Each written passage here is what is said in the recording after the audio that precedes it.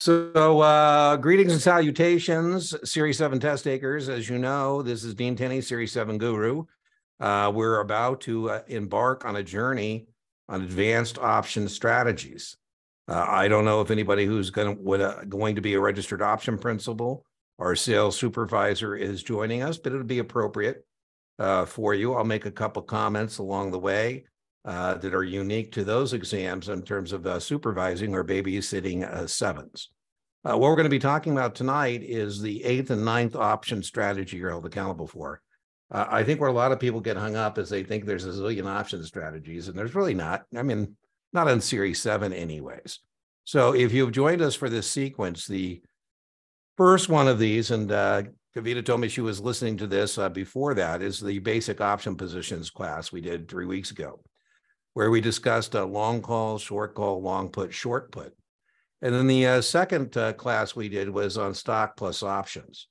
And the vast majority of your option questions on your Series 7 are going to be those 5. Long call, short call, long put, short put, and covered calls. That's the vast majority of questions. Now, options are one of the few things that kind of builds. And then we talked about a protective put, and we talked about don't be a dumb bear. Don't just short the stock because that has unlimited risk, and that's not very smart. And then tonight, we're going to talk about the two remaining strategies, which are straddles and spreads. As you see, I have them on the left-hand side here of the slide as speculative positions. What we mean by speculative is you don't have the stock. You may end up with the stock, but you don't have the stock. You're simply betting on the stock price. You're either selling volatility or you're buying volatility. And that's how these strategies kind of break down. Now, there's a lot of different ways to do options, And, you know, if we're doing basic options, one thing I recommend is the matrix. This is not a box with 4 squares. This is a matrix. And here's our 2 types of contracts, calls and puts. And you can either buy them or sell them. And so these are our 4 basic positions. And if you don't know anything about a short put and you've memorized the matrix, I say, what can you tell me about a short put? You say, Dean, when you're short a put, you've received the premium, you're bullish, your break-even strike price less premium, you're obligated by the stock at the strike price, your max gain is the premium, max loss is break-even to 0. You might not have any clue what you just said, but it's technically correct. So I would highly recommend that you memorize the matrix. By the way, you only have to memorize this first quadrant, because if you get this first quadrant down, then you can unfold the rest of it. Right? You can say, okay, if I get that one down, I can unfold this thing, because whatever I put over here, the opposite goes over there. So let's just review as a beginning to this evening, a basic option position. This is not very smart. You know, and the reason this isn't smart is you're being kind of a dumb bear. Now, what I suggest you do, again, what I suggest isn't testable, but you need to have some kind of a process. And so what this is an obligation to sell the stock at the strike price. XP means strike price. And if you don't have the stock, this is called a naked or uncovered call. And so what you're hoping is that the stock is 150 or lower. Because if the stock is 150 or lower, the contracts expire and you get to keep the money. There's the floor. The problem with this position, there is no ceiling. You know, you have a little bit of a cushion here. What I mean by having a little bit of a cushion is even if this stock, Apple, moves against you, you don't lose money until it goes past your break even of 162. Strike price plus premium. So anywhere between 150, 162, you're a winner. But after 162, you start to lose some money. So, you know, you're bearish. Your max gain is 12 points, or in this case, 10 contracts, $12,000. Your max loss is unlimited. So what I would suggest you do is put in a ceiling. You know, what you might want to do is some construction. You might want to take some of your 12 points and offset your obligation to sell with a choice to buy. You know, options are all about floors and ceilings, not testable, but again, floors and ceilings. So, you know, what I'm going to do here in a minute is I'm going to leg into a spread. I'm going to put in a ceiling here. I'm going to offset my obligation to sell with a choice to buy. And that's what a spread is about. A spread is the difference between the premiums. And our first test question is, can you identify a spread? And so here's all the things we're going to do on a spread. You have my guarantee that if you do these things, you've got the answer. So we're going to identify a spread, even if that wasn't a test question. I just told you it is. But even if it wasn't, it is. If you can't identify the spread, you don't know what to do next. You're going to be looking at the screen and going, I don't know, B. That's not what you need to be able to do. Now, once we've identified the spread, the next thing we're going to be doing is identifying if it's a credit spread or a debit spread. Do we have more money in than out? Or a debit spread? Do we have more money out than in?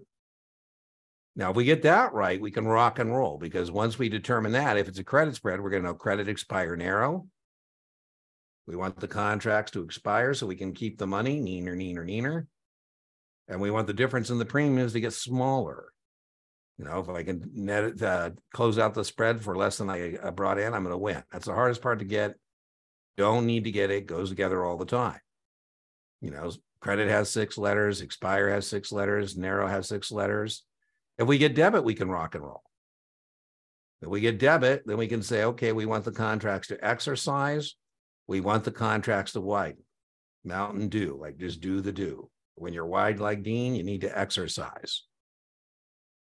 The next thing we do after that is we're going to determine the max gain and max loss.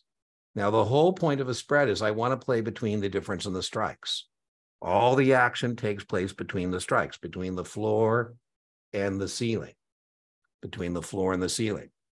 We should know that if we collect money, if we sell a call, if we short a call, if we write a call, if we sell a put, we write a put, we short a put, if we're short a straddle or short a spread, when you collect money, the best case is you agree to be a potential victim.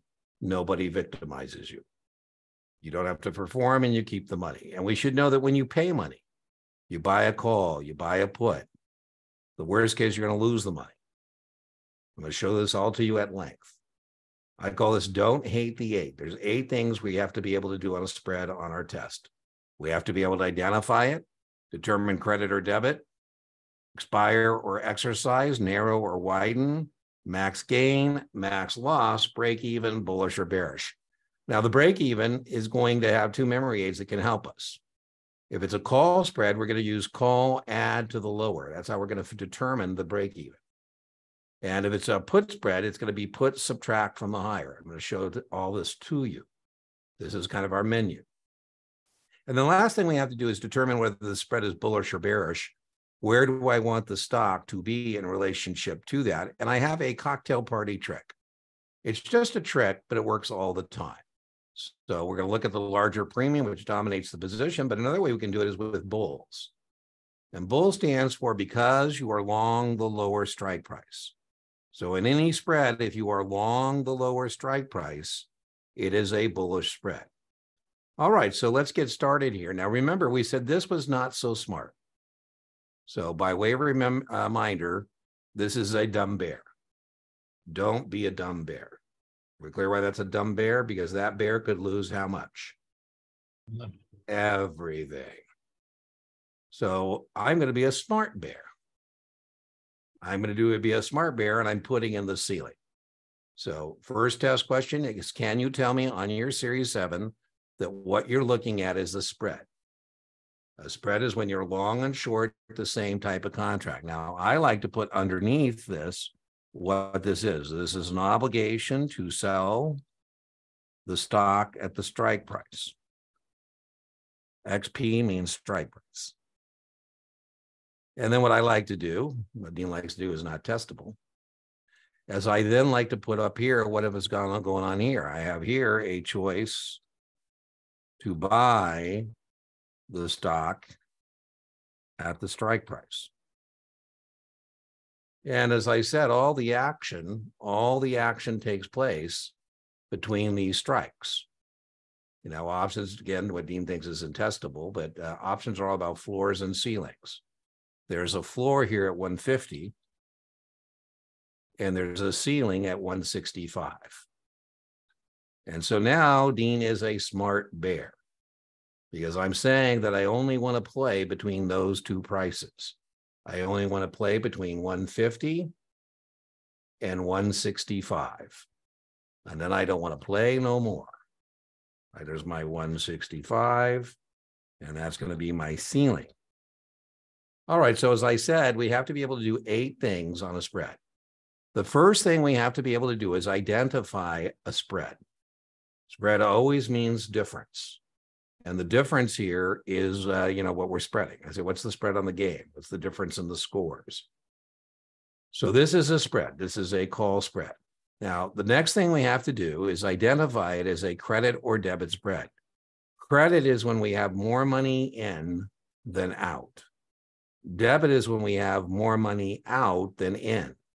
So the way we do that is we're going to net the premiums. We're going to net the premiums. Is that $3 out, or is that dollars in?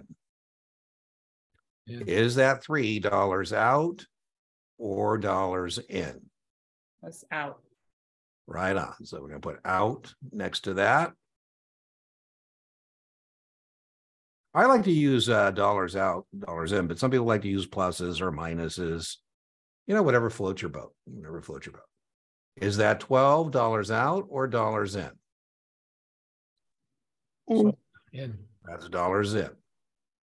And so when we net the spread, net the premiums, we find out that this is a credit spread. This is a credit spread, and our credit here is 9. That's what we brought in. That is our net credit. And we said that's important because that's a lot of stuff flows from that. So let's just put underneath that that is a net credit. Now, the other way you could do this, there's lots of ways to do it. Another way you could have done this is you could say, well, gee, I could make my T, right? If we make our T, here's our T, dollars out versus dollars in. And when you are tracking money, again, I like to use dollars out, dollars in, but some people like to use pluses or minuses, whatever floats your boat. I like to use dollars out. Some people like to use, debit. Some people like to use a minus sign, whatever floats your boat. I like to use dollars in. Some people like to use credit. Some people like to use plus, whatever floats your boat. Whenever you have more than one thing going on, you got to be really disciplined in terms of doing this, right? So now I'm just going to label what I got going on here. By the way, a lot of work, but the more work we do on the setup, the better we're going to be, in terms of, getting the question right. So this work I would be doing would be done on my official scratch paper, right? Because in test phraseology, they'd say your customer goes short 10 Apple, June 150 calls at 12, long 10 Apple, June 165 calls at 3, when Apple's at, who cares? It doesn't matter where Apple's at when we do this trade. It matters where Apple's at when we close this trade out. And here's our 165s, right? And so now I highly recommend you do things on a per share basis. This is going to be a mess if you put in 12,000 or 3,000. I suggest you do things on a per share basis. And here I'm just using the T again to net the premiums. That's all I'm doing here, is using the T to do what we're doing here, which is netting the premiums. And we said that's pretty important. We said it's pretty important because that kind of drives what's going on, right? So there's the same setup. So far, in terms of our menu, we've only done 2 things. We've identified this as a spread. We have determined that it is a credit spread. Now, as I mentioned, once you get credit, you can rock and roll, because credit, expire, narrow goes together all the time. How often does credit, expire, narrow go together? How often does that go together? All the time. So once we get this net credit, we can rock and roll. So once we get credit, now, once you get the menu done, then you can think about it. But don't think about it until you get the menu done. We want the contracts to expire. We want the contracts to expire. How often will we be right? All the time. Now, let's just look at that and prove that's the case. If these contracts expire, you'd be a happy camper. You'd say, gee, Steen, I made 9 points. 9 is good. Yeah, P.S. I think you're kind of a jerk of a customer if you go, well, Dean, had I done the naked calls, I would have made 12. I wasted my money on the 165s. I could have made 12. I said, well, yeah, but you would have been naked. You could have made 12 and lose everything. That's not a good risk-reward trade-off. Now, when we did the spread, the difference in the premiums was 9. This is the hardest part to get. You don't need to get it. But what we're referring to is the difference in the premiums. If we close this out, we need to have less than 9. So, for example, if we can close this out for 7, we're going to make 2. That's the hardest part to get. You don't need to get it because that goes together all the time. The most it could narrow to is 0. When the contracts expire, right? Then the difference was 9 and now it's 0 and you get to keep the 9 points. By the way, you should know that when you collect money, the best case is you agree to be a potential victim, nobody victimizes you, and you get to keep the money. So in a credit spread, the max gain test question is the net credit. That is our max gain. So that's 9 points on 10 contracts. That's $9,000. I suggest you do things on a per share basis.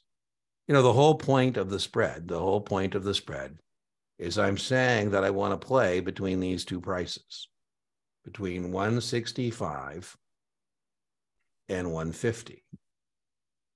Right? So, you know, we just said our max gain is going to be 9 points. That's going to be our max gain. Now, boom. You know, by the way, the reason that's important is because there's 2 ways to proceed.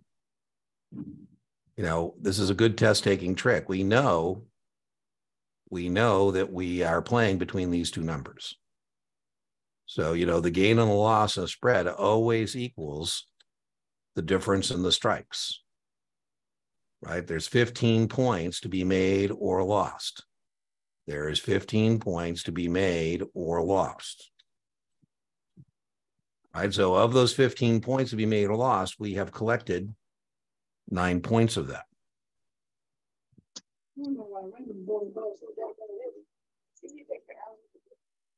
Okay. They said the air quality is bad. Okay, so we have our gain. So now if you don't know this,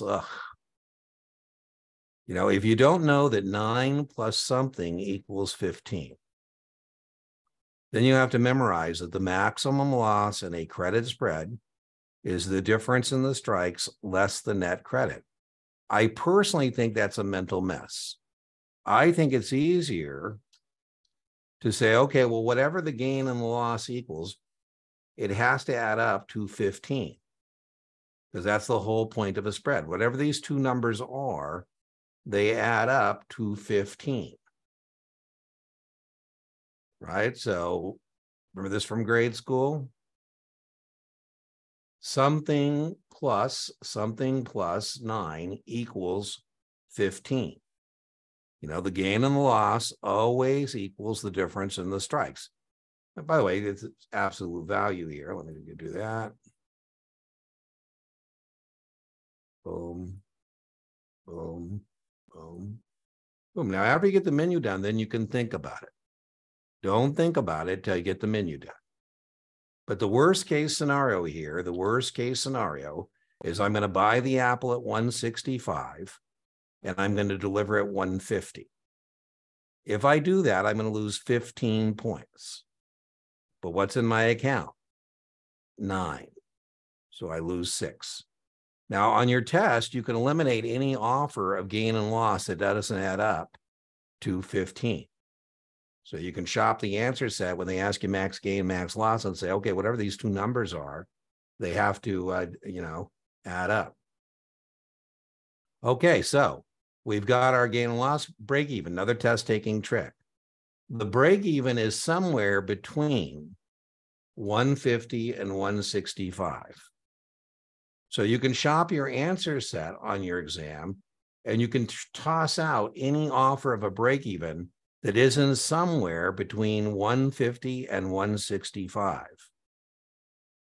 You remember our memory aid device for doing break even and call spreads? What's our memory aid device for doing break evens in spreads? Yeah, it's Cal. Call, add to the lower. So we're going to take our lower strike, which is 150. Doesn't matter, by the way, if it's a debit or credit, doesn't matter. We're going to add the net premium, which is 9, and we get our break even of 159. Again, stay menu driven. Stay menu driven. But after you get this done, then you can say, okay, well, let me think about it.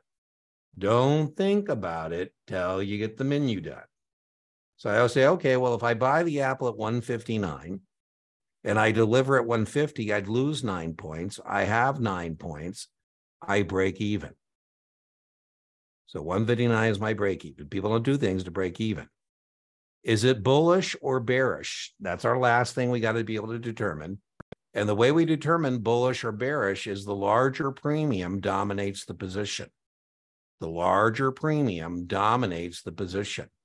So the larger premium here is a short call. And short calls are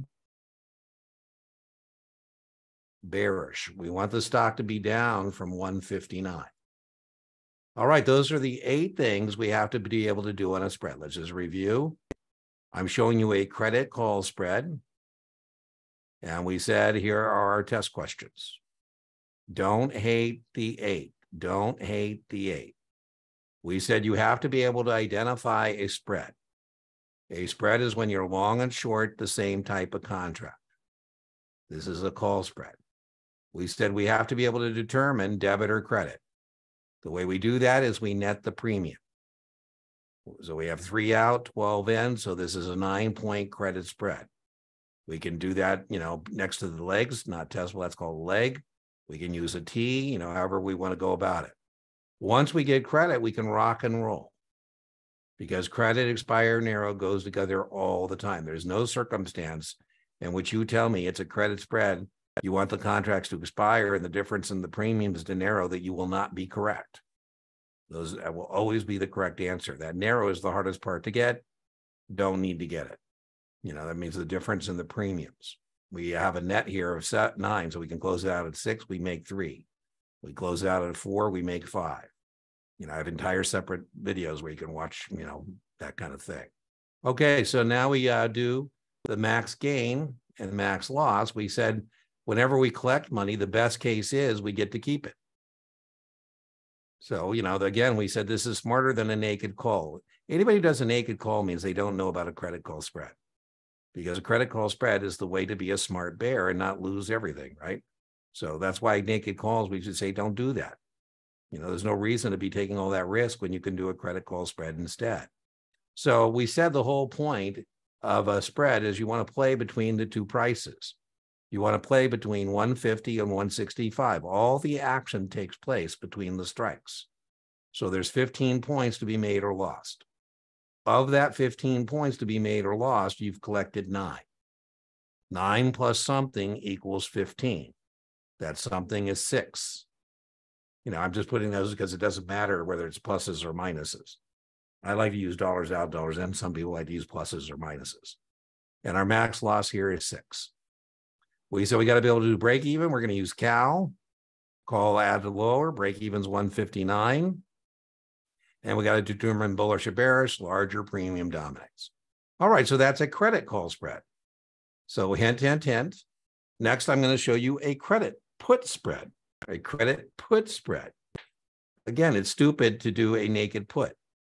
You know, one of my largest one-time losses a customer took, his name was Mark, is he sold 10 240 puts naked. So he has an obligation to buy 1,000 shares of the stock at 240.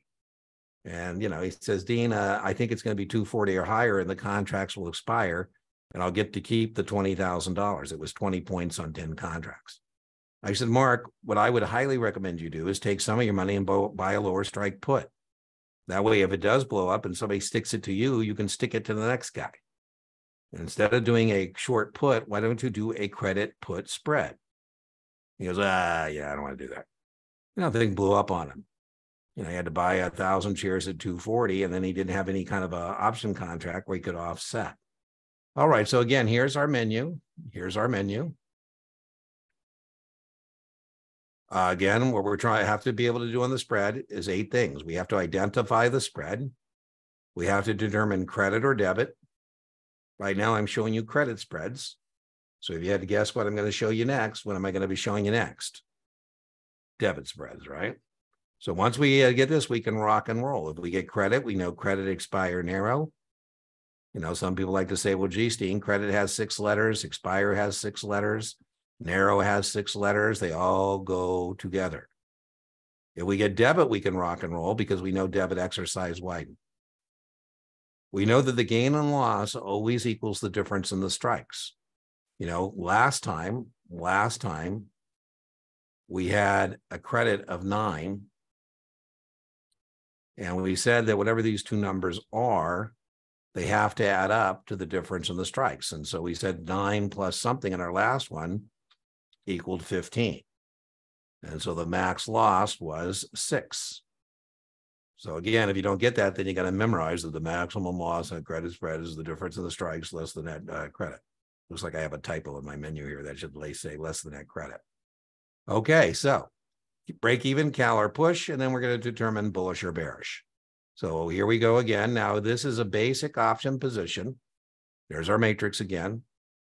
You know, in our last one, by the way, if we're trying to figure out what is going on, it's the larger premium that dominates the position. And over here, as you recall, we were a 13, I think, or 12, whatever it was. And over here, we were a 2. So that was a bearish spread. So if you're trying to decide what quadrant you're playing in, it's the larger premium that dominates the position. All right, this is just a basic option position. This is just a basic option position. You know, and I'm hoping that you are capable of knowing contract specifications, that you know that this is an obligation to buy the stock at the strike price. That's what we're hoping that you can figure out. This is an obligation to buy the stock at the strike price. And you know what I don't like about the position is that if I'm wrong, somebody's going to stick it to me at 150. And the worst case would be the stock is worthless and I pay 150 for worthless stock. You know, I have a little bit of a cushion here. My break even is 150 minus 13. This is a basic option position. And so my break even here is 150 minus 13, 137. And I don't like this position. What I don't like about this position is all the risk I have. So what I would like to do here is offset my obligation to buy with a choice to sell. XP means strike price. Pretty cool, right? If I had that, you know, I'm going to do construction. Construction costs money. Construction costs money. And again, what I'm saying here is I don't want to have all this exposure.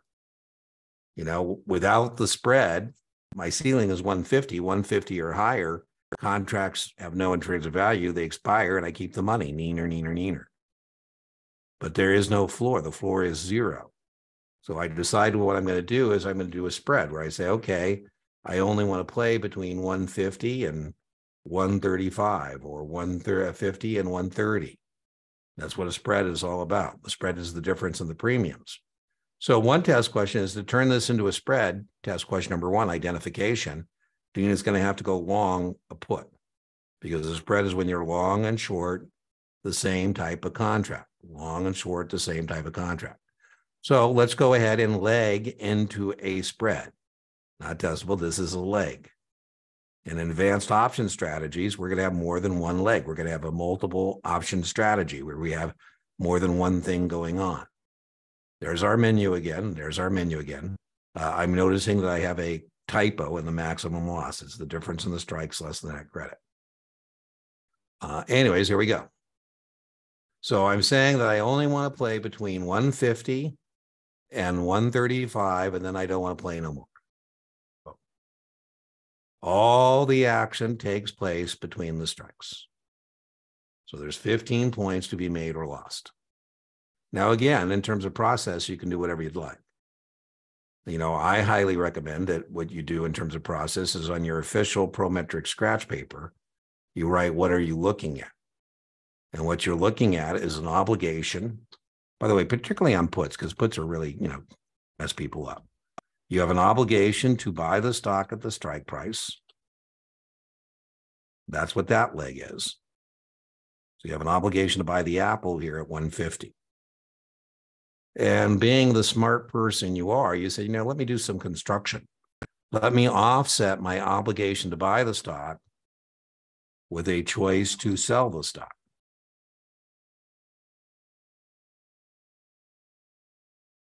Boom. So test question number one, are you looking at a spread? Are you looking at a straddle? Are you looking at a butterfly? Are you looking at a condor?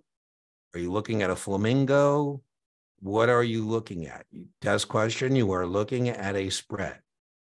What is the next thing we have to do? Once we've identified the spread, what is our next test issue? Is it a debit or a credit?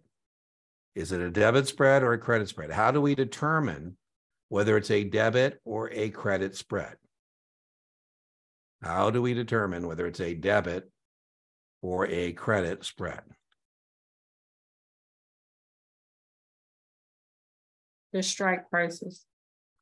Well, not the I strike mean, price. the premiums. I'm sorry, the No, premiums. that's okay. No, don't be sorry. No, that's What you're you know, bringing in, what you're putting out. What's that's moving. right on, Jeffrey. What we're going to do is we're going to net the premiums. We're going to net the premiums.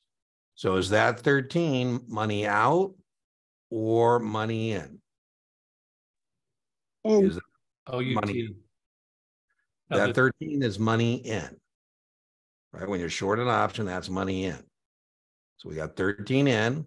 Is that 2 money in or money out? Is that 2 money out or money in? out. That's money out. And so when we net those two numbers, remember we have more money in than out. It is a credit spread. And if we have more money out than in, it is a debit spread. So is this a debit or a credit spread? Is this a debit or a credit spread?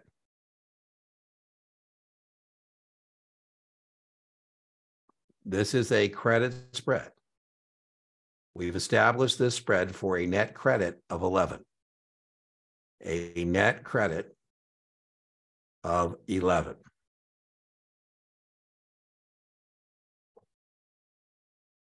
Okay, now once we get credit, we can rock and roll. Once we get credit, we can rock and roll. Because once we've established that it is a net credit, do we want the contracts to expire or exercise? expire. Always. You'll be right. How often? Now, don't think about it till we get the menu done. What I mean by that is, you know, don't be thinking about it. But if this is the position in your brokerage account and I call you and say both these contracts expired, you would be a happy camper because you get to keep the money. Now, even if they don't Expired. expire. Yep. Yeah, question? No, I was just quoting that commercial. Expired. Yeah. And then widen or narrow. What do we want? Widen or narrow? Narrow. How often? Narrow. Yeah. How often will we be right? We'll be right every time. So that always goes together. Credit, expire, narrow. That's the hardest part to get. Don't need to get it. When we established this, we did so for a net credit of 11. So I can close it out for 7, I make 4. If I can close it out for, 5, I make 6. That's the net difference in the premiums when we open and when we close. If it gets larger, widens, I'm going to lose. If I have to close out, it costs me 12, I'm going to lose 1. So that's the hardest part to get, but we don't need to get it because credit, expire, narrow goes together all the time. Now, when you collect money, the best case is you agree to be a potential victim and nobody victimizes you. You get to go neener, neener, neener. So the max gain in a credit spread is the credit. 150 or higher, both contracts expire and you keep the money. So we got our max gain. We said, what is the max gain and the max loss always add up to? What does it always add up to? The difference in the strikes. That's the whole point of a spread. The whole point of the spread is I'm saying I want to play between 150 and 135, and then I don't want to play no more. Right? That's kind of what's going on here. In terms of my visual over here, here's my visual. There's no graphing because some people are visual. Oh. Right? So I can make 11, and we said whatever the gain and the loss is, we said it adds up to the difference in the strikes. So test question, you can chop your answer set on your exam and eliminate any two numbers that don't add up to 15. So remember this from grade school? 11 plus something equals 15. What is that something? 4. That's going to be our max loss. Let's just put that in there. Boom. Let's make a little thing here. Max loss. Let's put it in a smaller font. Boom. And we said that if you don't get that, by the way, here's our difference in our strikes. I said, what's kind of a mental mess, I think, what Dean thinks is Testable. But, if you don't get that, oh my goodness, then I told you that if you don't get that for the max loss, you're going to have to memorize. I just think it's a mental mess. You're going to have to memorize that the maximum loss is the difference in the strike prices minus the net premium. I just think that's a mental mess. I think it's easier to say, well, there's 15 points to be made or lost, right? And I got 11 of that, so I can make 4. I just think that's easier. But however you get there, you need to get there. So remember, we said there's 8 things you got to be able to do in a spread. And we said that what you have to be able to do in a spread is you have to identify it. That's our first test question. We've identified this as a spread. The second test question, we have to determine credit or debit. We've determined credit. The third thing we have to be able to do is tell me on the test, do you want contracts to expire or exercise? We've said expire. The fourth thing we have to do is, do we want the difference in the premiums to narrow, get smaller, or get widen, get larger? And we said narrow. The fifth thing we got to be able to do is the max gain. The credit spread, it's the credit. The sixth thing we have to be able to do is the max loss. Test taking trick, we said the gain and loss always equals the difference in the strikes. Always, always, always. By the way, it doesn't matter if that's a debit or credit. It's just whatever those two numbers are. Okay, so the next thing we have to do is break even. So we're on item number 7, break even. So we're going to use cal or push. We're going to use cal or push for our break even. We're going to use our memory aid device as push. And that stands for put, subtract from the higher. Put, subtract from the higher. So our two memory aid devices are cal and push. Cal and push. By the way, test taking trick. We know that whatever the break even is, it's somewhere between these two numbers.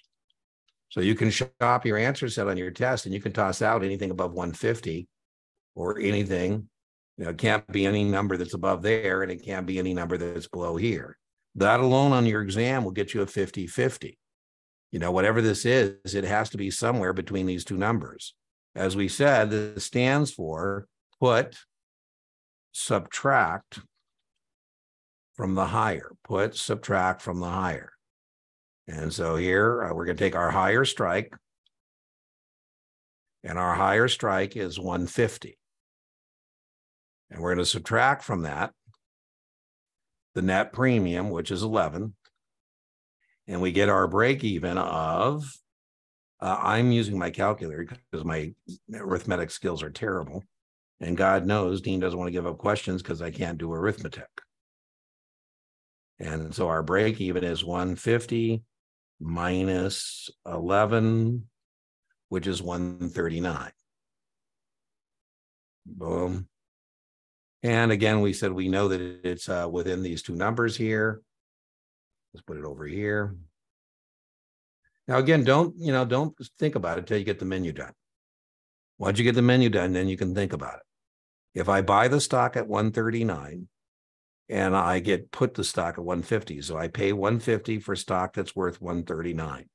I lose 11 points. I got 11 points. I break even. That's the break even. I'm just illustrating that indeed that is the break even. The last thing we got to be able to do is determine bullish or bearish. In other words, where do we want the stock to be in relationship to the break even? Do we want it above or below that number? So how do we determine whether a spread is bullish or bearish? How do we determine whether a spread is bullish or bearish? The larger premium dominates the position, right? And the larger premium here is a short put.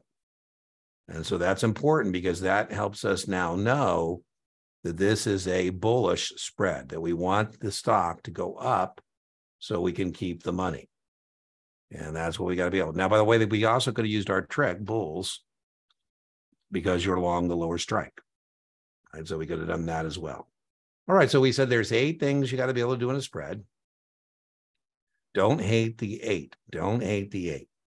We said the 8 things you have to be able to do a spread is you have to be able to identify a spread. If you can't identify a spread, you're kind of stuck. You should know a spread is when you're long and short the same type of contract. So we identified this as a spread.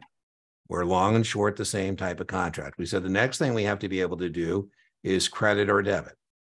And the way we do that is we net the premiums. And we established that this was a credit spread.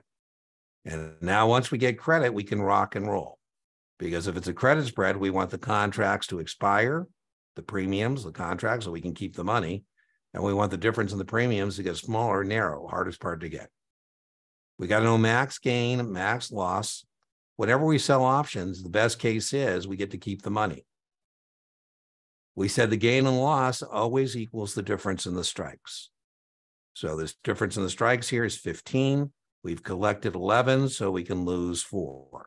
Now, if you don't get that, then you can memorize, that the maximum loss in a credit spread is the difference in the strikes minus the net credit. I just think it's a mental mess. The difference in the strikes 15 minus 11, that's 4. We got to be able to do break even. We got 2 memory aid devices, call and push. Call is in a call spread, call add to the lower, and a put spread, put subtract from the higher. This is a put spread, so we're going to take the higher strike, which in this case is 150, and we're going to subtract from that 150 the net premium of 11 to get our break even of 139. And then the last thing we have to be able to do is determine whether the spread is bullish or bearish. This is a bullish spread because short put is the dominant leg. By the way, it'll always be the higher strike put that is dominant because higher strike puts always have greater premiums. So even if the premiums were missing, I would know the 150 is dominant. Lower strike calls are always dominant because they have a greater premium. Okay, so I showed you a credit call spread. I've shown you a credit put spread. So what do you think I'm going to show you next? What do you think I'm going to show you next? If I've shown you a credit spreads. Debits. That's right. I'm going to show you a debit spread. I'm going to show you a debit call spread and a debit put spread. We got to be able to do 8 things. We're going to do the 8 things once again. And before we do, let's just look at a basic option position. There's our matrix. Don't tell anybody. Don't tell anybody. But I don't have 13 points. That's 10 contracts. So that's 13 points. Again, we do per share, but that's 10 contracts. So that's $13,000, and I don't have $13,000. So it doesn't look like Dean's going to be able to play. Yeah, because I don't have the price of admission here, which is 13 points. On my break even, oh my goodness, I need 13 points of upward volatility. You know, when you buy an option, you got to be right about three things. Direction, here I'm choosing up. I got to be right about how far up, at least 13 points to cover my out-of-pocket cost. And I got to be right about the timing. If I'm wrong about any of those three things, I'm going to be a loser. You know, it's kind of hard to make money, right? Because I got to get the trifecta. So you know what I think? I go, you know what? Why don't I sell the higher strike calls to pay for the lower strike calls? Again, the conversation isn't testable. You know, if I can lower my price of admission from 13 down to something more reasonable, maybe I'll be able to play. Because, you know, I just told you I don't have 13 points. And if I lower my out-of-pocket cost, the conversation is not testable. I would also lower the amount of volatility that I would need. That would be cool. You know, I can draw the break even a little closer to me, so I won't need as much upward volatility. So what I'm going to do is I'm going to sell the higher strike calls to pay for the lower strike calls. So test question number one. This is a spread. And we said it's all about the floor and the ceiling. You know, all the action takes place between the strikes. So for illustration, you swap and put the short above the long. That's just the way for the math so that you can do straightforward versus doing it upside down, right? I'm not quite sure I understood that. You were initially long, and then above that you wrote the short 10. Oh yeah. So I see what you're saying. Yeah, I do like to stack the legs here. So yeah. I like, good point, Jeffrey. So let's put this in test phraseology. Your customer goes long 10 Apple September 150 calls at 13. And shorts 10 Apple September 165 calls at 7. What Apple's at 154? Who cares? That doesn't matter, right? Doesn't matter where Apple's at when we do the trade. Then your point, Jeffrey, indeed, what I like to do is now put that on my scratch. And I do like to stack my legs in the way that does make it a little easier for me. So just as your point, let me just go to your point here. It's not a coincidence every time I'm doing that, because it just makes my analysis easier. Yep. Right. So your point, that's exactly what I'm doing. Yeah, I wouldn't put the 165 on the 150. You know, I'm going to put the lower strike call and then I'm going to stack that just to make my analysis a little easier. So indeed, that's what I'm doing. Good question. That's why I like classes. You know, a lot of people say, why should I pay for the class? I can watch Dean's videos on replay. I go, yeah, but you know, there's something to be said for Jeffrey asking a good question like that. And then, you know, process and being able to, you know, talk to each other. I just, you know, I'm a big fan of having a live class. So that's indeed what I did. Let's get back to where we were. There we go. I put in again. So this is a floor and a ceiling here. The ceiling now, not testable, but I think of options being about floors and ceilings. The ceiling is 165 now. So remember, all the action takes place between the strikes. Now, if you need to, too, I would really hope that you get good at contract specifications. What I mean by that is you're not struggling at some point that is a choice or right to buy the stock at the strike price. You know, if you get good at contract specifications, and then you can track money in and out of an account, you're going to get, get pretty good at options, right? And so here is our floor. 150 or lower contracts expire. And here is our ceiling. As we said, all that action takes place between the strikes. Okay, so again, the conversation isn't testable. What is testable is to be able to identify this. Is this a butterfly? Is this a flamingo? Is this a combination? Or is this a spread? This is a spread. A spread is when you're long and short the same type of contract. This is a spread. What's our next thing we have to be able to do? Determine debit or credit. Debit or credit. How do we determine debit or credit?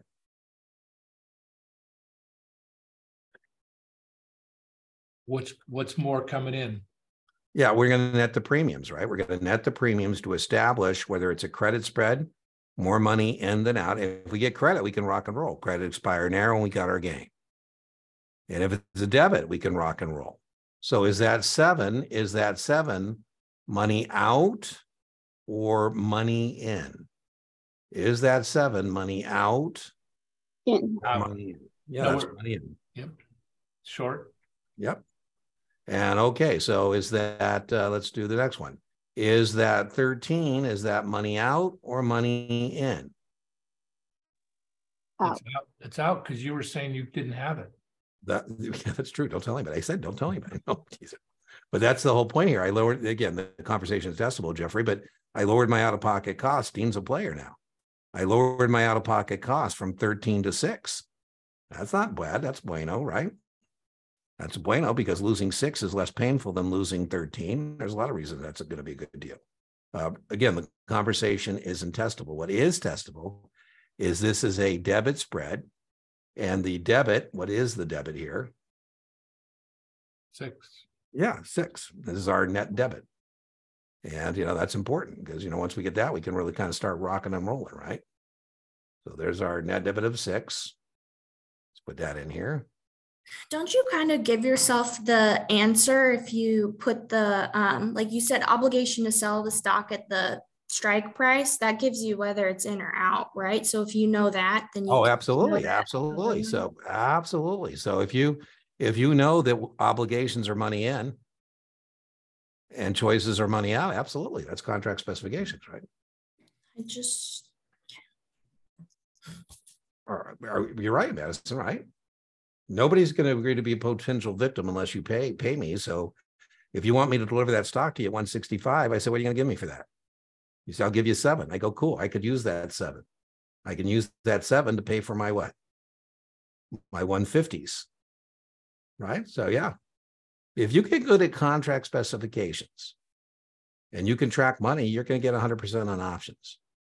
Now, the main thing here, though, is we've established that this is a net debit because we're netting the premiums. And that's really important because remember, once we get that, we can really kind of rock and roll, right? Because once we get net debit, we can really rock and roll. When, debit, let's make that a little bigger. So if this is a net debit, which it is, do we want the contracts to expire or exercise? Do we want the contracts? We want them to. Now, by the way, stay menu driven. What I mean by that is don't think about it until you get the menu done. But once you get the menu done, then you can say, well, let me see. If this Madison is the contracts in your account, and I call you and I say, Madison, those contracts in your account, they got exercised. You go, geez, Dean, what does that mean? I said, well, Madison, that means you bought the stock at 150 and you sold the stock at 165. Are you happy or sad? I'm so happy. And what'd you make? Lots of money. Well, you didn't make 15 because you didn't make 15 because you got to pay for your ticket, right? Your ticket cost you 6, right? So our next thing, when you're wide like Dean, you need to exercise. Mountain Dew, just do it. Debit, exercise, widen goes together all the time. Hardest part to get, don't need to get it. But what we're referring to is the difference in the premiums. We need them to get larger. Now, because when you buy options, you got money out of pocket. So, you need volatility. It's your friend. But don't need to get it because that goes together how often? All the time. Now, when you pay money, the worst case is you lose it. So as long as this is $6, you can afford to lose, Madison, no problem. That's 6 points or, there's 10 contracts. So that's actually $6,000. But, we do things on a per share basis. And anytime you buy an option position, what's the worst case is you lose your money. Very easy to qualify somebody who wants to buy an option. Is this money you can afford to what? To lose. Now, Jeffrey, losing 6 is better than losing 13. Right? So there's a couple of 9. Yeah, well, break even is not going to be 9. The break even is going to be 156. We'll do that. Stay menu driven. Okay. The gain and the loss always equals the difference in the strikes. The gains and the loss always equals the difference in the strikes. That's the whole point of a spread. Is I'm saying that I want to play between 150 and 165, and then I don't want to play no more. Test taking trick. If they offer me gain or loss, I can eliminate anything offered to me that doesn't add up to 15. Because we said the gain and the loss always equals the difference in the strike. So if that 15 points to be made or lost, we have collected or spent, 6 of it. So we have spent 6. And so 6 plus something equals 15. Now, if you don't get that, then you got to memorize yuck. You got to memorize that the maximum gain in a debit spread is the difference in the strikes less the net debit. I think it's easier to say, okay, well, there's 15 points to be made or lost. And so that means I can make 9. I just think that's easier. But however you get there, you need to get there. So let's put that in green because that's going to be our max gain here. Oh, come on. So for a debit call spread, the net premium, I guess, or like the net debit is also the maximum loss. Yeah, and that's Madison really cool because that means you can roll. I think on a credit spread, Madison, the easiest thing to get is the gain credit. And on a debit spread, I think the easiest thing to get is the loss. And so the reason that's important because your point, right?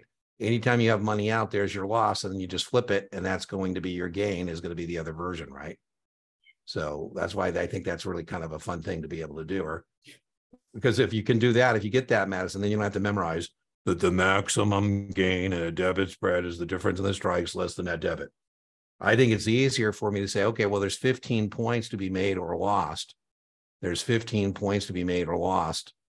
And I spent 6, so there's my 6. Whoop, let me get my 6 back here. So boom, I don't need any more, Jeffrey. I don't need 13 points up to cover my out-of-pocket cost. I'm only going to need 6 points up. And as we said, it's easier for the stock to go up 6 than it is for the stock to go up 13. And so there we go, right? The two numbers always add up to the difference in the strikes. That's a test-taking trick, by the way. You could chop the answer set and you can eliminate anything that doesn't add up to 15. Now, remember, I'm using pluses or minuses. I don't like to use pluses or minuses because you got to be real consistent, but it's the absolute value of those numbers, right? So you're out 6, boom. Okay, are we going to use cal or push for our break even? Cal. Cal, remember what does cal stand for? Call, add, lower. Yeah, right on. So Jeffrey, you told me the break even was 159. I could see how you could get that because of that. I didn't do bracket on my 6. Okay, all right. That's all right. That's right. But at least, I don't worry about when there's a way somebody messes it up and I can kind of see that. I get worried, Jeffrey, when somebody screwed it up in some way I've never seen. I'm like, okay, I don't know where you're at.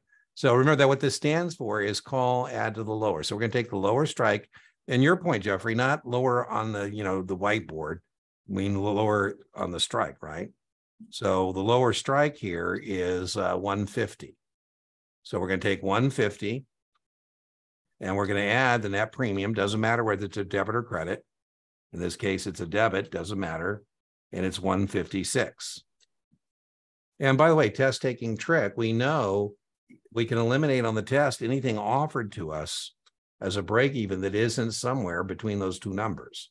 So as again, test taking trick, you get a 50-50 by just shopping the answer set and eliminating anything offered to you that is not in between 150 and 165. Now, once you get the menu done, then you can think about it. So if I buy the stock at 150, which I have a choice to do, and I sell at 156, I make 6, I spent 6, I break even. Nobody does things to break even. Our last thing we have to be able to do is determine bullish or bearish.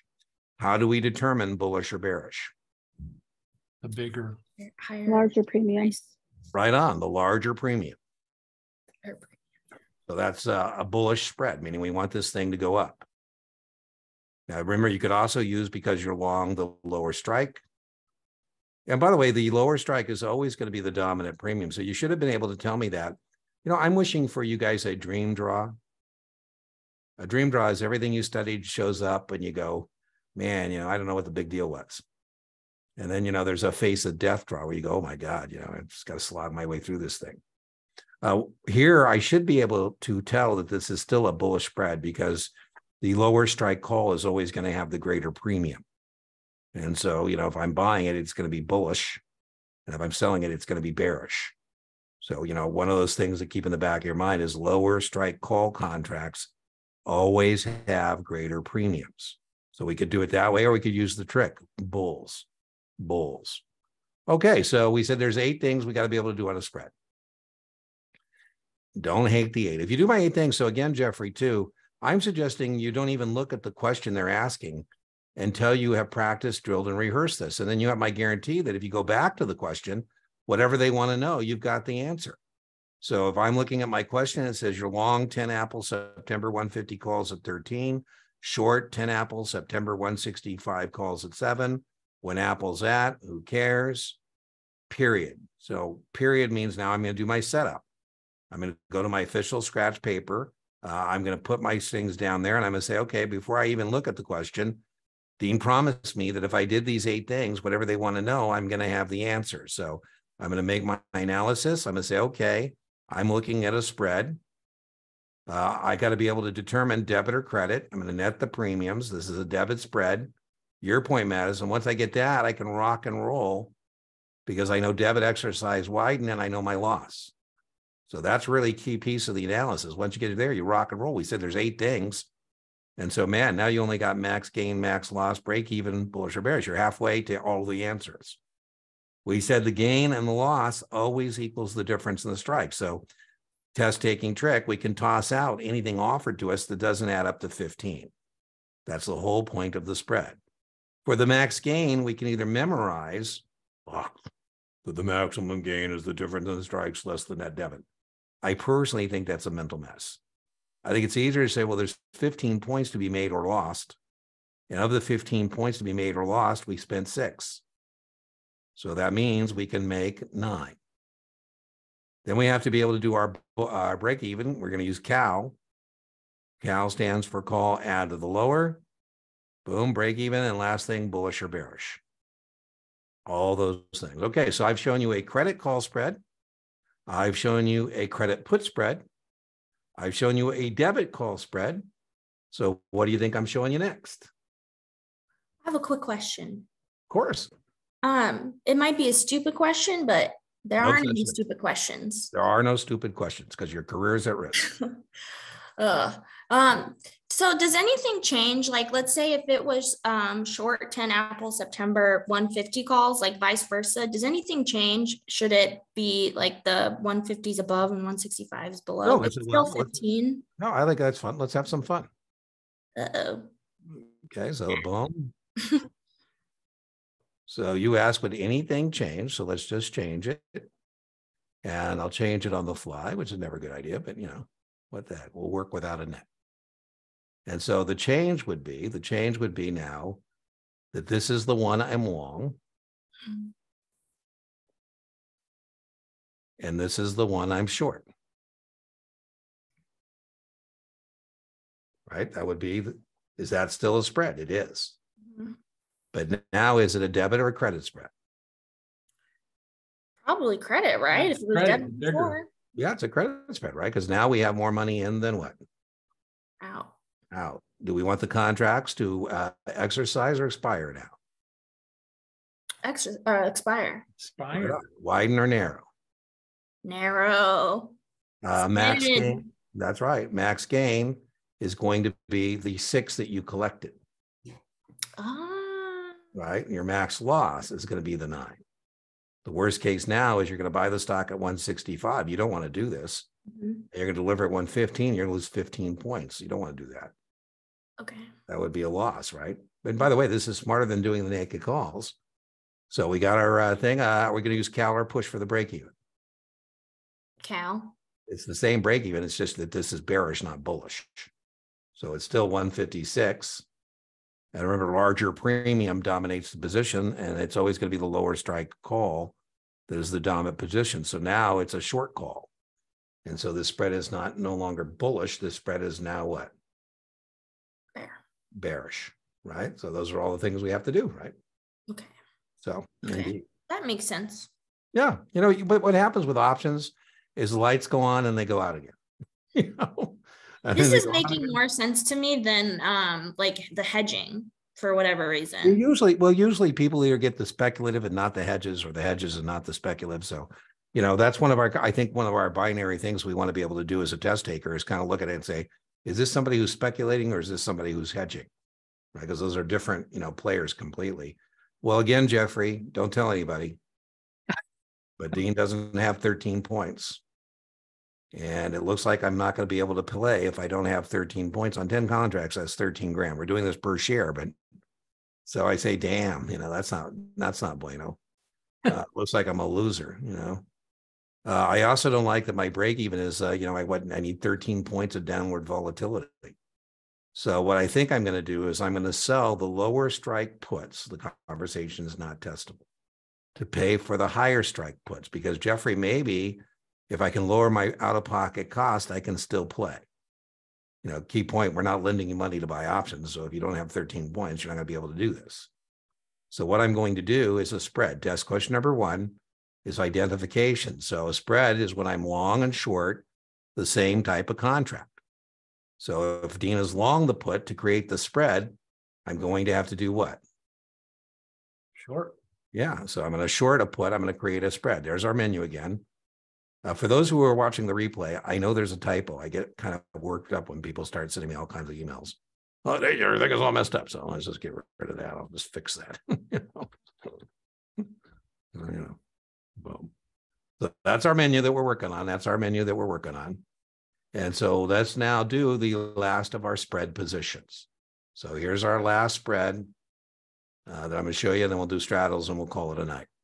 All right. So we have to identify this as a spread. Now, your point, Madison, I think you should know. I'm not sure if I was correct in what you said here, but I think you said, well, wouldn't a choice to sell the stock at the strike price, wouldn't that choice always be money out? And the answer is yes. And choices cost money. If you want to have a right, R-I-G-H-T, or you want to have a choice, that's going to cost you some money. Choices cost money. And so we're going to have a choice to sell, particularly on puts. I really believe you should do this, because the puts are the ones that throw people for a loop. And then this is an obligation to buy the stock at the strike price. And you should know that that's going to be money in, because that's what it is, right? You don't agree to be a potential victim unless somebody gives you some money. Okay, so I'm just doing my setup here, and the longer we can, you know, work on our setup, you know, we said the whole point of a spread is you want to play between these two numbers. Boom, and your point, Jeffrey, I actually did stack those. Here, oh my goodness, 30 points, right? There's a 30-point gap there. So there's 30 points to be made or lost. There's a ceiling at 150 or higher, contracts expire, and there's a floor at 120. Okay, so we've only done one of the 8 test questions. We've said that this is a spread. So what's the next thing we got to do once we've identified the spread? What's our next thing? Debit or credit. Right on. So how are we going to determine debit or credit? Net Money out versus Money what? in. So is that 13? Is that money out? Yep. Or is that money in? Money in because you're selling. No. Well, no, puts are the ones that throw people. Out. When you buy a put, dollars out, you've established the choice to sell the stock, dollars in. Mhm. So if you exercise the put, it would be dollars in if you exercise. But to have a choice to sell, that's going to be dollars out. You paid 13 points for a choice to sell the stock at 150. It's okay. I tell you, I don't get it. I buy it to sell it. Those are different its. When you buy a put contract, dollars out, you are establishing the choice to sell the stock in. All right, chance to redeem yourself. Is that $6 out or dollars in? Gotcha again, it's dollars in. I got you, Dean. When you sell a put, you have dollars in, but you've obligated yourself to buy the stock, dollars out. When you're short a put, it's dollars in, but you're obligated to buy the stock, dollars out. So they're different ends. Okay, so again, choice and long means dollars out, and short obligation means money in. Okay, so we're on our second item. Our second testable item was, is it a debit or a credit? And the way we do that is net the premium. So is this a debit or is this a credit spread? Debit. This is a debit. So Jeffrey, Dean can play because I have $7. I don't have 13, but I got 7. Right? That's what I got. When we net those two numbers, right? That's how we establish whether it's a debit or a credit. You know, we said again, I'm playing between 150 and 130. All the action takes place between the strikes. All the action takes place between the strikes. So there's, 30 points here to be made or lost. So I'm going to put that there. There's my 130. That's my strike price there. 120. Oh, thank you. I was just seeing if you're paying attention. 120, and there's my floor. Okay, so we've determined that it's a debit spread. So once we've determined that it is a debit spread, do we want the contracts to exercise or expire? Exercise. Exercise. How often will you be right? Every time. Right now, again, once you get the menu done, then you can think about it. Say, okay, if these are the contracts in your account, Madison, and I call you and say they got exercised, I mean, somebody made you buy the stock at 120. You said, damn, Dean, I got to buy the stock at 120. I go, whoa, whoa, whoa. You're the put-e Madison at 120, but you're the put-er at 150. That's going to be bueno. If you pay 120 and you sell at 150, you make The 30 points, less whatever it costs to get rolling. So that's excellent. That will be great. Widen or narrow? Widen or narrow? Do you want the difference in the premiums to get bigger, widen, or do you want them to narrow? You want them to widen. How often will you be right? All the time. All the time. Hardest part to get, don't need to get it. It's the difference in those premiums. So if we can close this for 15, we make 8, 20, we make 13. So, that's what we do. Now, I always like to say, okay, well, let's put our things here. Let's get busy here. There's 30 points. And remember, anytime you pay money, that is going to be your max loss. So when you buy a call, you buy a put, you buy a straddle, you buy a spread, that's going to be your worst case scenario, is that you're going to lose your premium. And we said that the gain and the loss in a spread always equals the difference in the strikes. So there's 30 points to be made or lost. And of that 30 points to be made or lost, you have spent 7. So of those numbers to be made or lost, you have spent 7. So remember this, 7 plus something equals 30. The maximum gain here is 23 points. Now you can either say, okay, well, there's 30 points to be made or lost. I spend 7, or you can memorize yuck. You can memorize that the maximum gain in a debit spread is the difference in the strikes less than that debit. I just think that's a mental mess. But however you get there, you need to get there. Whoop, that's max gain. Okay, so we've identified it. We've determined debit or credit. We determined exercise or expire. We determined widen or narrow. We've got our max gain, max loss. So now we need our break even. Are we going to use cow or push? Push. For the break even?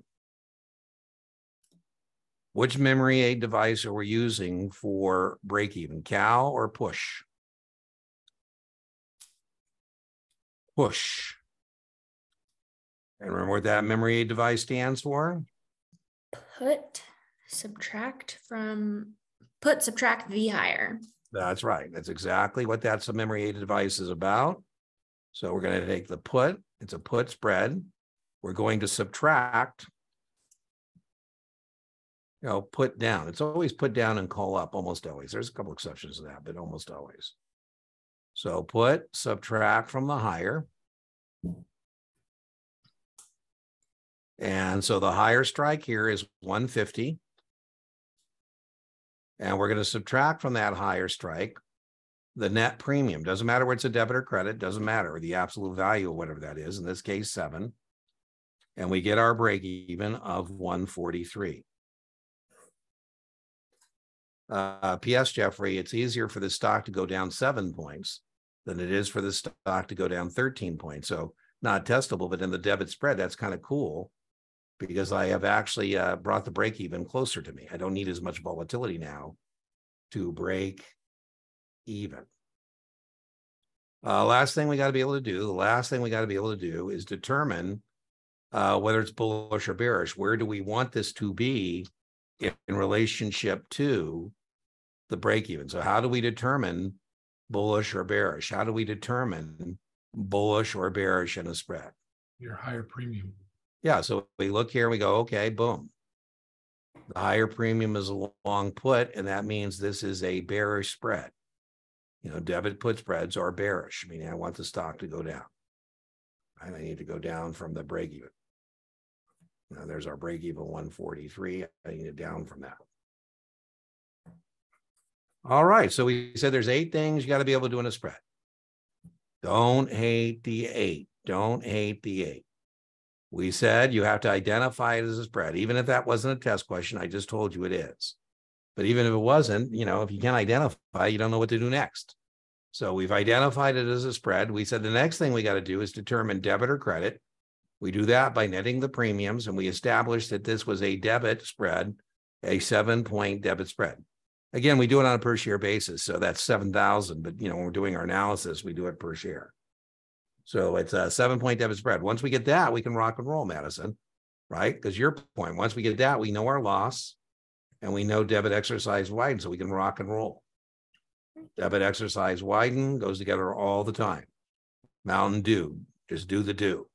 Like Nike, just do it. Or when you're wide, you need to exercise. We said the gain and loss always equals the difference in the strikes. So there's 30 points to be made or lost. You spend 7, so you can make 23. We said our break even, we're going to use push. 150 minus 7, 153, and bearish. You have my guarantee that whatever they want to know, you've got the answer. So those are the 8 things we've got to be able to do on a spread.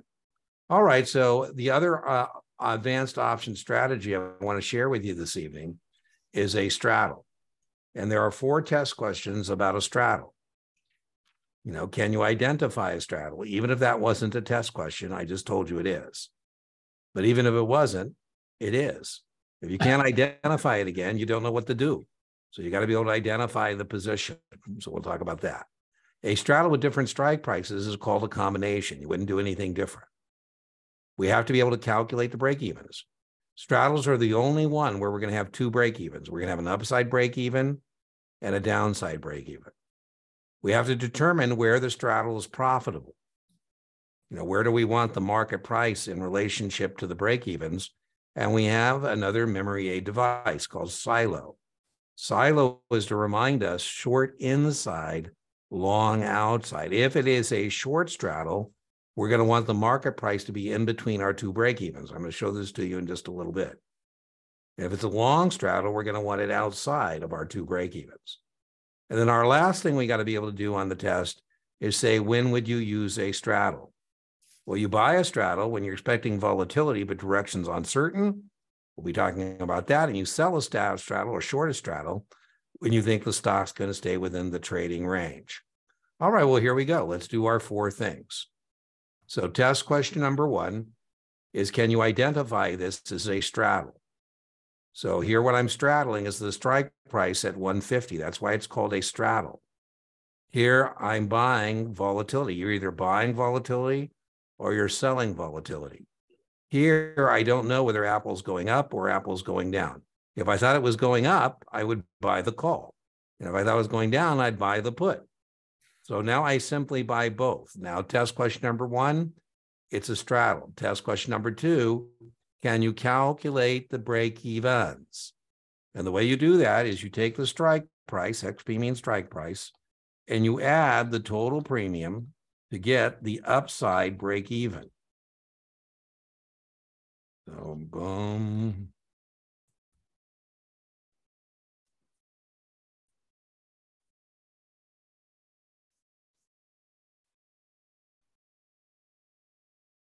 Okay, so what is the strike price here? 150. And what is the total premium? It's 9.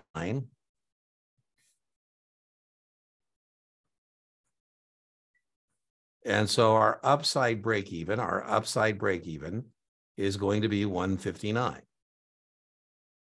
You know, if I really wanted to teach you options, I'd make you buy one. And once you were out of pocket, you'd figure out pretty quickly how this game works. So we have our upside break even, and then we're going to get our downside break even. By the way, once you get the menu done, then you can think about it. You know, if I buy the stock at 150, which I have a choice to do, and I sell at 159, I'd make 9 points. I spent 9 points. I break even. Nobody does things to break even. You know, people do things to make money. All right. So my downside break even, strike price minus total premium. So put that there, strike price minus total premium equals our downside break even.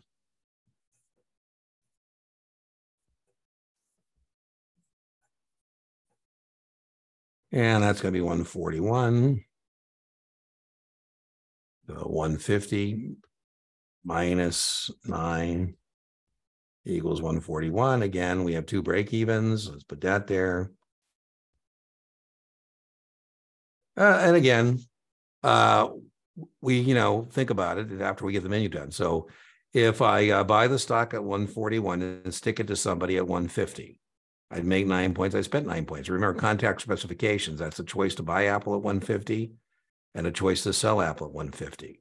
So we've identified it. We've determined the break evens. Third thing, where is it profitable?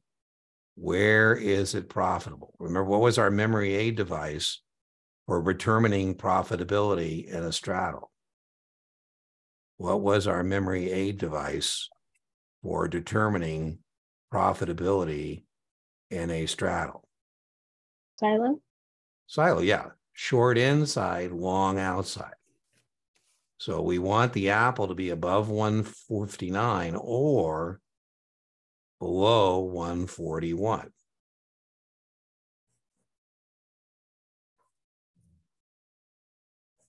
Where we don't want the Apple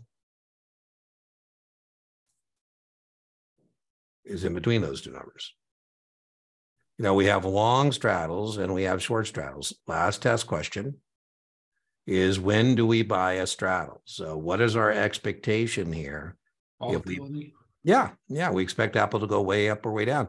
I'm not sure if these virtual headsets, what are they, $3,500? I mean, I don't know. Well, I think, maybe people will pay $3,500 for those things, and maybe they're going to really kill it. And so I buy the call, but I go, yeah, maybe not. Maybe people don't buy the headsets. Well, everything goes down. So, I don't think Apple's going to stay within this trading range. I think it's going to move. Now, every strategy has its opposite. So we have long straddles. That means we have short straddles, right? So we have both versions of this. All right, so let's look at a short straddle. So here's our short straddle. We said the first thing we got to do is identify it. It's a short straddle. What's our second thing? We got to be able to calculate the break evens. How do we calculate break evens in straddles? How do we calculate break evens in straddles? We combine the premiums. and we add it to the call, For the upside, and we subtract it from the put. downside. Yeah, we got two. It's the only one we got two on our Series 7, right? Okay, so we third thing, we have to know, where is it profitable? What's our memory aid device for profitability? What is our memory aid device for profitability? Silo, short inside, long outside.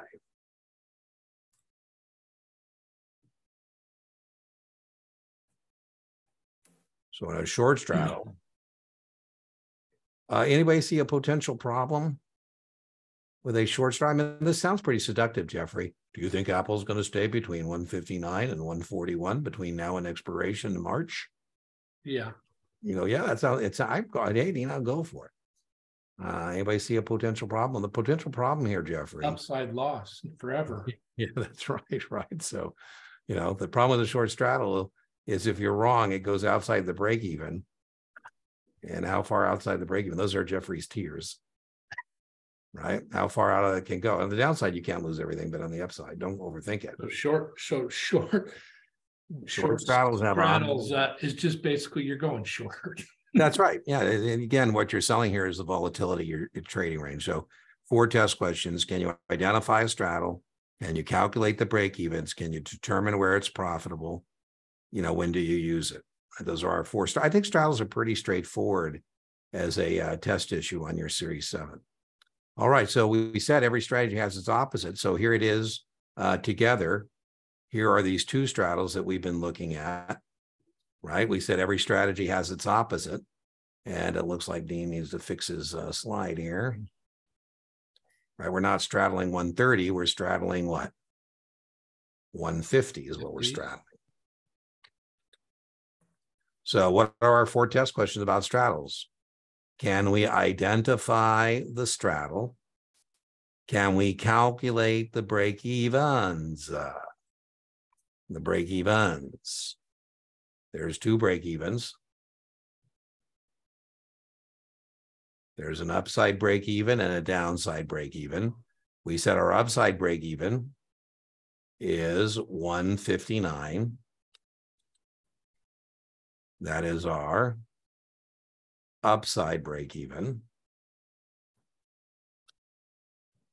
And we have a downside break even. It's the same break even whether you're long or short. It's just a matter of where you want it in relationship to that break even. So we have 2 break evens. Our 3rd test question, where is it profitable? And we said if you're long the straddle, you want it to be above 159 or below 141, silo. And we said if you're short the straddle, you want it in between these 2 numbers. We have a memory aid device for that. What was our memory aid device? Silo, short inside, long outside. And then we said you're either buying or selling volatility. So here you're buying the volatility in straddle. Like maybe I think, okay, the company's going to get a new CEO and he's either going to fix the problems or he's not. So I don't care if he fixes the problems or not, because if he fixes it, the stock goes up and I buy a call. If he doesn't fix the problems, the stock goes down and I buy a put. I don't care as long as it moves. I got a built-in mistake on one of these legs, or maybe it's a court case. And I say, you know, the company, if they win the legal case, the court case, the stock goes up. And if they lose the court case, the stock goes down. So test question, we buy a straddle when we're expecting volatility, but direction's uncertain. And then we sell straddles when we expect it to stay within the trading range. I would know that short straddles subject investors to unlimited risk, because remember, you have this short call there and that could blow up on you. All right, let's try a test prep question. ABC Corporation is in litigation over patent infringement. Your customer believes that if ABC prevails in the litigation, ABC stock will move much higher. And if ABC loses in litigation, ABC stock will move much lower. He's not sure of which outcome. What option strategy might you recommend?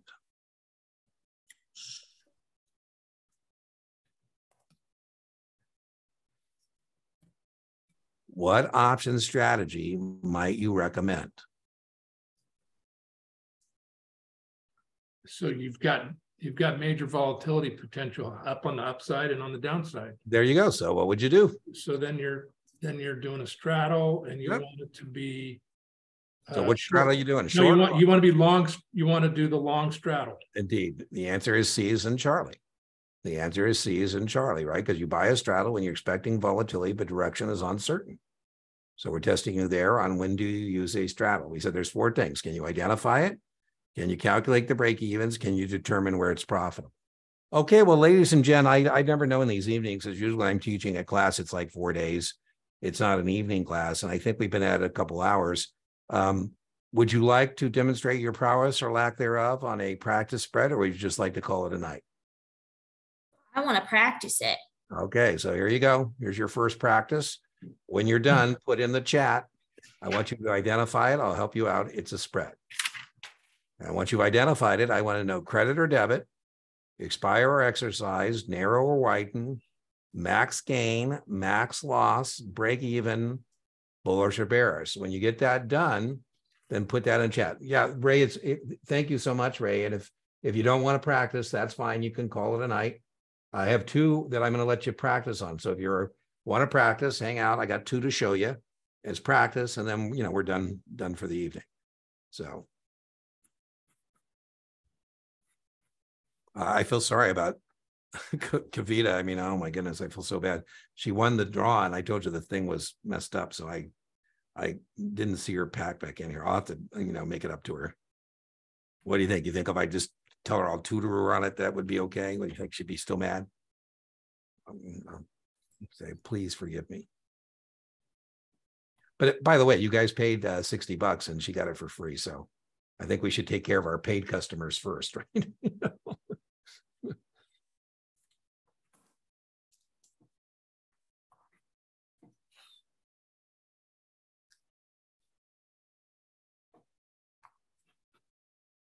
So when you're done, just put done in the chat, and then we'll give people, when I see a few dones there, we'll work it together and see if you got it right.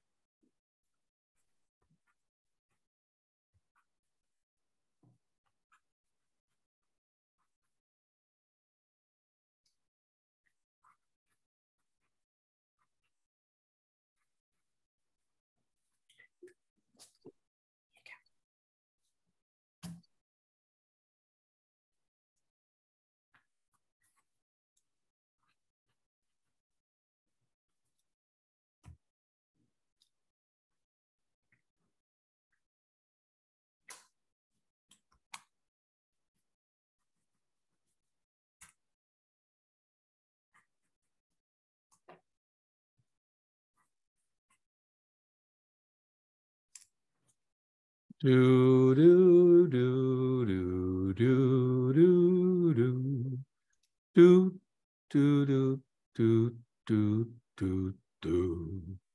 Okay, straddle or spread. Is it a straddle or is it a spread? Spread. It is a spread. You're long and short the same type of contract. Is it debit or credit? Debit. Credit. And it's credit. The 11 is money in, the 3 is money out. This is a credit spread. We got more money in than out. Short. Correct. Right. So this is a credit spread, right? That's 11 in. Let me get out my annotation tool. I was tutoring somebody, Jeffrey, one time, and she was the chief technology officer of this company. And I, when she gets something wrong, I go, Yep. No, it's a joke. And then, boy, I didn't realize that she didn't think that was funny, because the following week I went, and she just went off on me. She goes, Dean, that is the rudest thing I've ever heard. And if it was technology, I'd be in you all day long. And I go, oh my goodness. Some people, when you're studying, you can be kind of fragile. So this is indeed an 8-point credit spread. Okay. Once we get credit, right, Madison, we can rock and roll. Yeah. Because once we get credit, we go credit, expire, narrow, and we got our gain, which is 8 points. Right. And we said that the gain and the loss always equals the difference in the strikes. Mm-hmm. In this case, that's 15 points. And so that means you can lose 7. Right? Again, test taking trick, those two numbers have to add up to 15.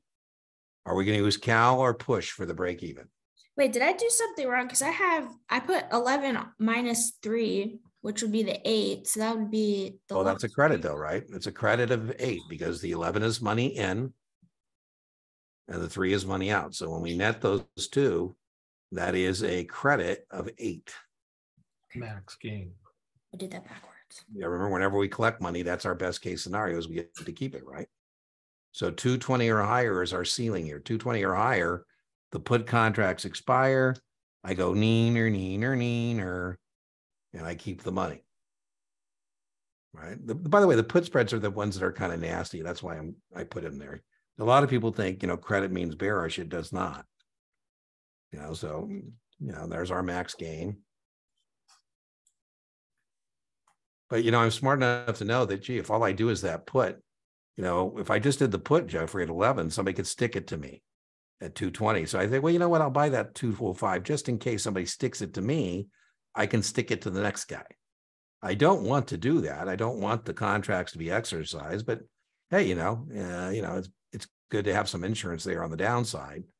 So what I did here is I'm going to take part of my money and I'm going to buy that lower strike put just in case it blows up and somebody sticks it to me. I can stick it to what? The next guy. I had a young lady and she goes, Dean, this is the most unchristian thing I've ever heard of. I would never stick it to anybody. I said, well, I don't know what to tell you. Right. If that happens, that would be a 7-point loss. Okay. So are we going to use cal or push? Cal or push? Push. Break even. Yeah, we're going to use push, and that stands for put, subtract from higher. So we're going to take the higher strike, which in this case is 220. We're going to subtract the net premium, which in this case is 8. And we get our break even of 212. And then the last thing we got to do is determine bullish or bearish. Bullish. This is bullish. Yeah, you are correct. How did you determine that this was bullish? The big 11 in.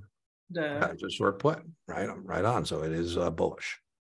Okay, how'd you do? Did you do okay on that one? yeah. You want to do another one or you want to call it a night? I'm down. All right, this is our last one.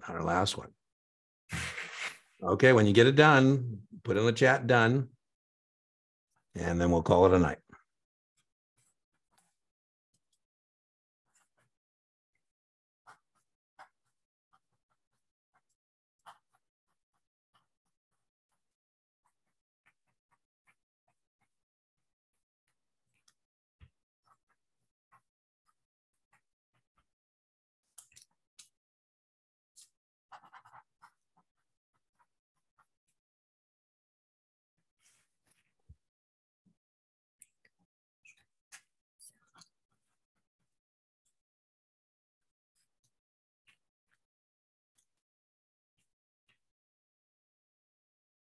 Don't hate the 8. You do these 8 things, you got my guarantee that whatever they want to know on your Series 7, you have the answer.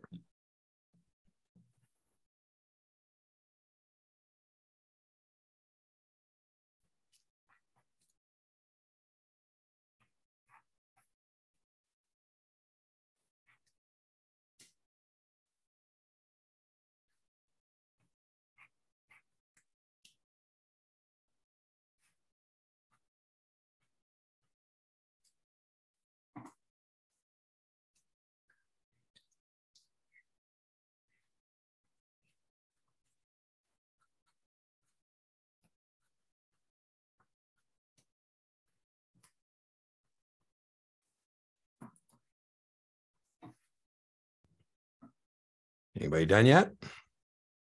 Kind of. Okay, kind of. All right. Anybody else? Ready to go through it? Need a minute? Go through it. Done. Fine. Does that mean need a minute or are you ready to roll? Okay, so is it a straddle or is it a spread? Spread. Yeah, it's a spread. We're long and short, the same type of contract. It's a spread. Is it a debit or a credit? A debit. It's a debit. You got more money out than in, right? You got 8 in, you got 17 out. And so this is a debit spread. Now, once you get that, you can rock and roll. Because once you get debit, you know it's exercise white. How often does that go together? All the time. All the time. And you know your loss. And let's see if Dean can do the arithmetic. It looks like my loss is the 9 points I spent. Mhm. Right? So boom. And we said the gain and the loss always equals the difference in the strikes. 11. Right? So right on. So the gain is going to be 11. Now, after you get the menu done, then you can think about it. Don't think about it until you get the menu done. But, you know, if I buy the stock at 380, which I have a choice to do, and I sell the stock at 400, which I'm obliged to do, I make 20 points. But I spent 9 to get rolling. So I make 11. Are we going to use cow or push for our break even? Cow. So we're going to take 380, the lower strike. We're going to add the net premium to get our break even of 391. And then the last thing we got to do is determine if it's bullish or bearish. How do we determine whether it's bullish or bearish? Premium. Now, do we add the gain or the loss to the break even? No, we don't do anything. We're just getting the break even of 391, but it's the net premium. Whatever the net premium is, doesn't matter what's a debit or credit, we're adding the net premium. So in this case, the net premium is a debit, but it doesn't matter whether, if that was a credit, we would still add that. We add whatever that net number is to get our break even, right? So that's what I meant by absolute value. And then our last thing, bullish or bearish. Is this bullish or bearish? Bullish. You are correct. I mean, that means we want the stock to be above 391. Anywhere above 391, we're winner. Now, how did you determine that it's bullish? You could have used because you're long the lower strike, or you should know that the larger premium dominates the position and a lower strike call is always going to be the dominant leg. So long call, this is bullish. So those are the 8 things you need to know about a spread. If you know those 8 things, whatever they want to know on your exam, you have the answer. All right. So we are concluded our multiple option strategies. Remember, inch by inch, advanced options are cinch. Yard by yard, advanced options are hard. Do you have any other questions for me this evening about straddles or spreads? No. No, you said this is going to be a replay on the Yeah. channel. It sure will be. This will be a replay. And, by the way, I told you, I'm not sure on this timing, but what we do, I think we did, what is it, 2 hours? Oh my God. Maybe I'll try. I'm still trying to figure out the timing for these evening classes. Thank you for your time. Oh, Jeffrey, you're welcome. What I'll probably do is maybe separate the straddles or something, but that's what I do. I don't do, I never knew I had haters until I got on social media, but I do long stuff. So, what can I tell you? It's a couple hours. It is what it is, right? So, Cynthia, I don't know how Cynthia got kicked out of the room. Okay. Anything else? Thank you Thank for your you. time. You're Hey. welcome. You're welcome. So, like I Dean. say, be looking for the replay. Dean, I think somebody Can I- said they booked tutoring for next week. Was that you, That's Jeff? me, Jeff. I want to talk with you for just 3 minutes. If we Okay, could, cool. just you and I. Now, remember, you're in an open format here, so be careful what I'm sure you're not going to say anything untoward, but you might want to wait till people check out. What do you got? Yeah, no, I just wanted to give you my story. So Yeah. I just came across you here recently. So yeah. Let me just hit the pause. You're welcome, everybody. I want to, Jeffrey, just real quick here before you get started. Yeah. I just want to kill the recording because we don't want people knowing your personal business. So There you go. let me